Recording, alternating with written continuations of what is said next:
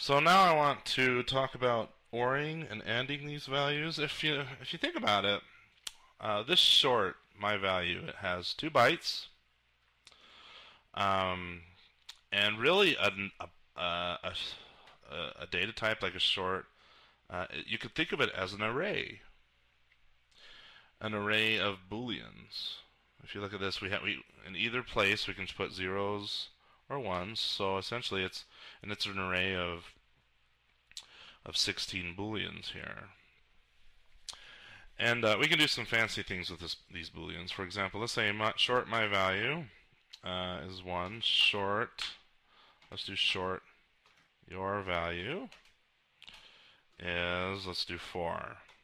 So then your value will have the shape of 0, 2. Here's the 4 place. And so look at my value, the array here. I just copy and pasted all these ones. Oops. Sorry.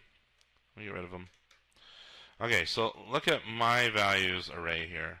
I have all these booleans, and the last one is true. The rest of them are false. And you have all these values here. The second element, if we're 0 based from the right, is a 1, and the rest of them are false. So we can do Boolean logic.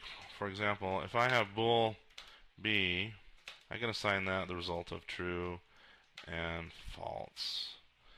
And it works just like your other courses. True and false would make b's value go to false, because true and false is false. If I put an OR here, then b's value would be true, because true or false is true. Well, the same is true for these arrays of Boolean that we have up here.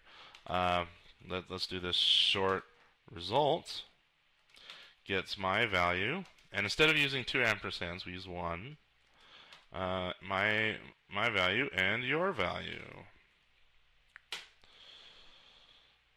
And then I can see out, well, let's just modify this down here. Let's just say see out result. Well, let's put my value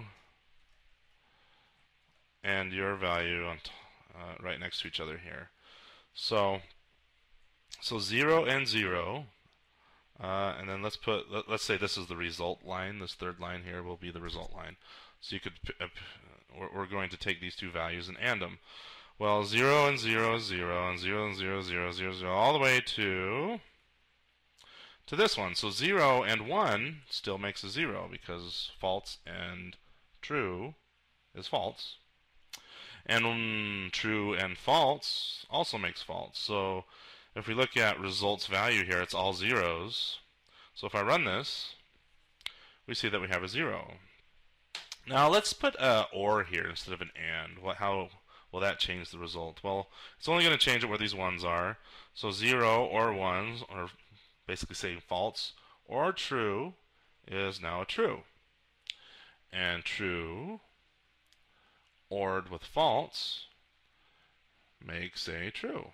And if you look at that number, what is that number in decimal? Well, it's 4 plus 1, which makes 5. So that's pretty slick. So that's ANDing and ORing in a nutshell. And just to make ANDing a little more interesting, let's put an AND here, and then I'm going to come down here, and let's just say I want to put a 1 and a 1 here. Well, what would those values be up here? So a 1 and a 1, that's 2 plus 1 makes 3. So that's going to be a 3. And then 4 plus 2 is 6. So this value ANDed with this value, well, basically 0 and 1 is 0.